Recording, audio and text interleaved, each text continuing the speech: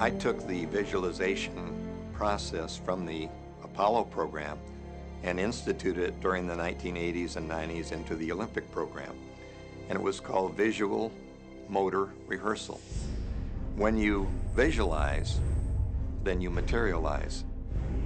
And the interesting thing about the mind is we took Olympic athletes and then hooked them up to sophisticated biofeedback equipment and had them run their event only in their mind. Incredibly, the same muscles fired in the same sequence when they were running the race in their mind as when they were running it on the track. How could this be? Because the mind can't distinguish whether you're really doing it or whether it's just a practice. I think if you've been there in the mind, you'll go there in the body.